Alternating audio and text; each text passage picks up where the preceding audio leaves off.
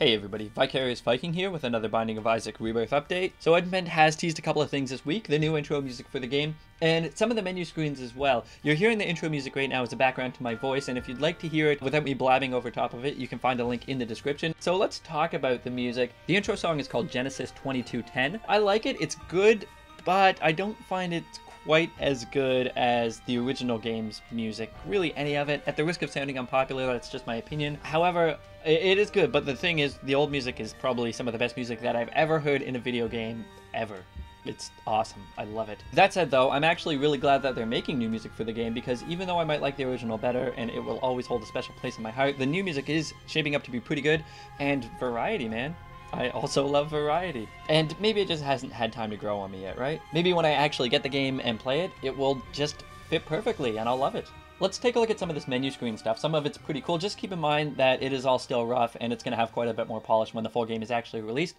So here we have the title screen. It looks very nice. And here we have the save files, which we have seen before, but for those who missed it, there you go, multiple saves. Next we have this screen, which has new run, continue, challenges, stats options, which is all pretty self-explanatory.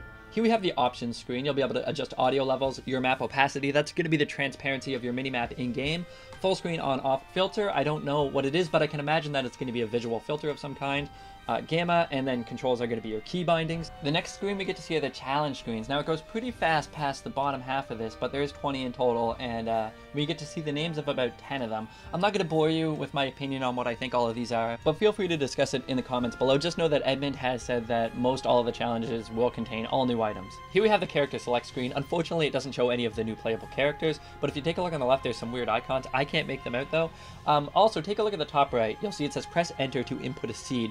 So that means that seeded runs are very much going to be a thing, which should make a lot of people happy. Finally, the first room of the game in all its pixel-like glory. That's going to do it for this Rebirth update, guys. I want to thank you very much for watching. If you guys want to see more Rebirth updates, feel free to check out my channel. Leave a like if you like the video. It does help out quite a bit. And if you'd like to be notified of when I come out with new Rebirth updates or any other videos, feel free to subscribe. My name's Vicarious Viking. You guys have a great day, and I will see you later.